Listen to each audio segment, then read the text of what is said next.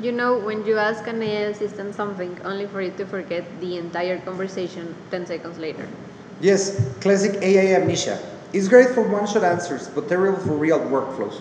Well, that's where MCP changes everything. It gives agents memory, task tracking, and context across platforms and tools. Okay, right. So instead of forgetting what just happened, the AI knows what it did last time, what it still needs to do, and how to respond based on actual history. Mhm. It's not just storing everything, it's smart. MCP often uses things like RAG or vector databases to feed relevant context back into the model. So your AI stops being a one-shot responder and starts acting like a real teammate. And we are already seeing different frameworks using it to build smarter agents. Yes, so for those listening, context-aware AI is just getting started. What's one use case where you need memory to make it work?